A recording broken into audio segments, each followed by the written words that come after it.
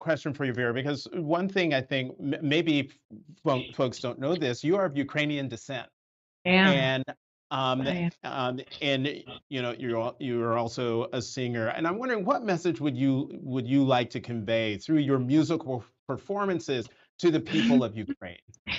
I well, to the people of Ukraine, my heart is with them, and I pray for them on a daily basis. And I think for everybody else, it's just for others to know that the Russian intention in Ukraine has been genocidal from the beginning.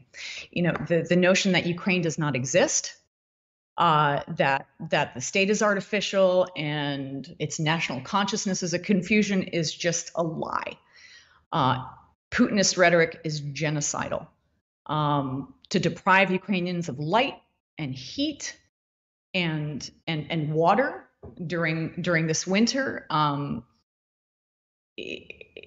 destroying civilian infrastructure, the rape, the pillage, it's a violation of genocide convention. It is genocide.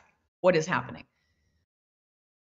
And my family, and I have a very personal connection because I have Hmm. family there.